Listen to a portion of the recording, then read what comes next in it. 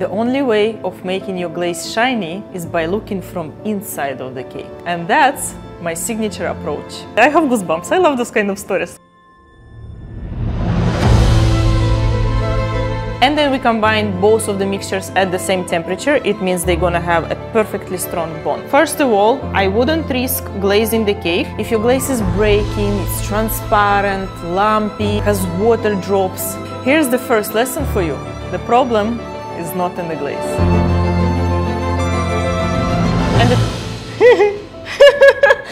And the texture that we apply.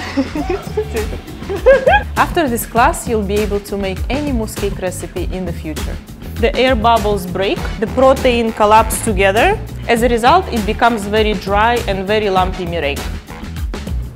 Perfect. 8 millimeters, just like we wanted.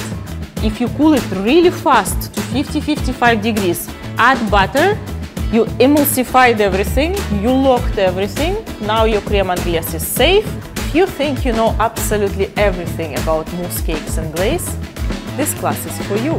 But if you have no idea and you're a total beginner, this class is for you too. And then one day I'm walking on the street and I'm like, oh, pastry class! It was an amazing day. Let me bring the second whiteboard. I need more space. It starts to have two reactions. The main reaction and not the main reaction. Not like this, not like this, like this. And you have your cake ready to be glazed. With only one exception, it's not ready to be glazed. At this time, there were no glazing effects existed.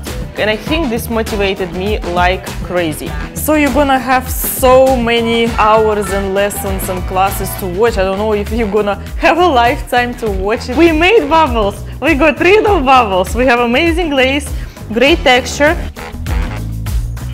I'm so excited. I even have goosebumps. It's incredible. I wanna cry.